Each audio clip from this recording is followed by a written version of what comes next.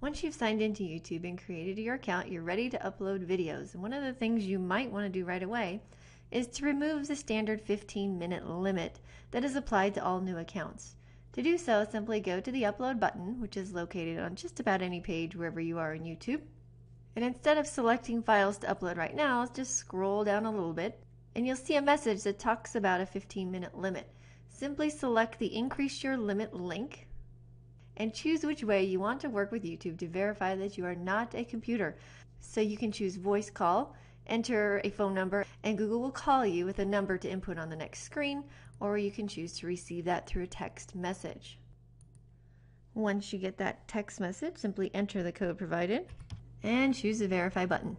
I'm redirected right back to the upload screen, and now I no longer have the message about being limited to 15-minute uploads. And I get a congratulations message indicating that my account is now enabled for uploads longer than 15 minutes.